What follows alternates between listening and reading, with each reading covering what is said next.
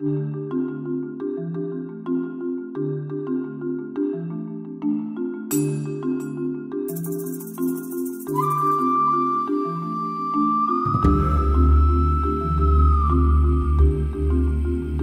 of how do you help an adult get out of the mindset of nothing ever works out for me? Lack of self-belief. Well, in terms of trying new things, you never know until you try. So, if you're thinking about trying a new thing, obviously you're intrigued to learn new things, new information and stuff like that, so why not at least give it a shot? Doesn't mean you need to take that path as a permanent decision, but you can still put yourself out there. Obviously what you're doing right now isn't making you happy because you're searching for a new source to find something that will give you relief in your life, so if you want something like that, the only way to find out is to try. Take a chance, so.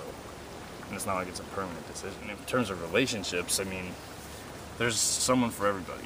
And that takes trial and error for sure.